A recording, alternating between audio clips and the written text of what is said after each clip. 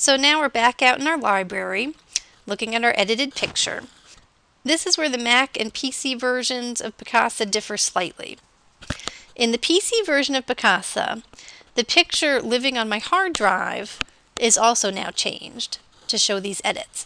If you ever want to locate the picture where it is on your hard drive, you can right-click it and say Locate File on Disk. And as you can see, this is the edited version.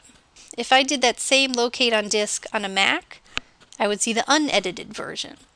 If you're on a Mac and you want to save your edits to your disk, if you want the picture living in the folder on your hard drive to look just as it looks in Picasa, you can right-click and say Save, and it'll save the changes to the hard drive.